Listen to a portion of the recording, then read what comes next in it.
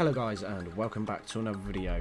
Today we are just unboxing and building a server cabinet. So this didn't have any instructions with it, so a lot of editing done to this video. I'm just going to be quiet and let the video roll out, so I'll catch up with you guys further into the video. Stay tuned, thanks for watching guys, and don't forget to subscribe and hit that like button, I do appreciate it.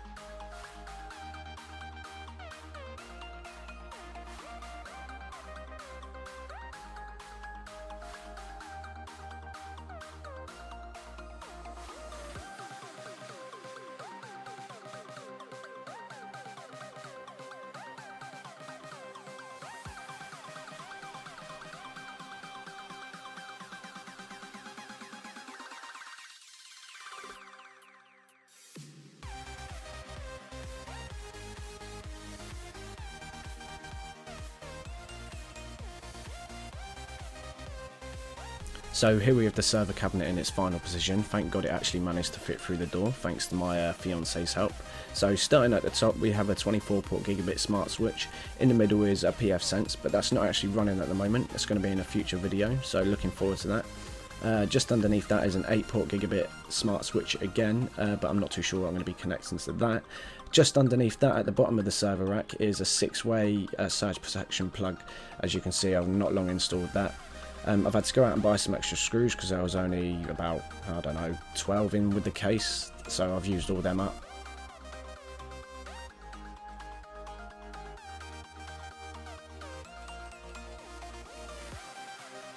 So I have done a little bit of cable managing, but I've still got a lot more to put into the case before I actually finish doing it.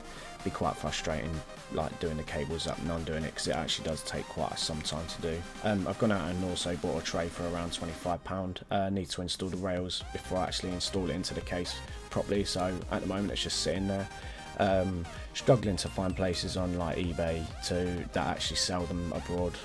But here we have my BT hub. This is going to be disappearing soon, but for now it's here, so got to deal with it. Hopefully upgrading to fibre optic.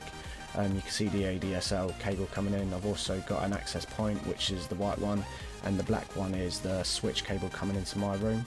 I've got 2 leads here. One's VGA 10 meter, and I've got one USB which goes into 2 USBs, and that's another 10 meter, just in case remote connection or something like that don't work. But if you have enjoyed the video, guys, be sure to smash that like button. I do appreciate it, and don't forget to subscribe to see more content like this in the future. I also do gaming videos and product reviews, so be sure to stick around if you enjoy watching them kind of videos. But again, don't forget to subscribe, and thanks for watching.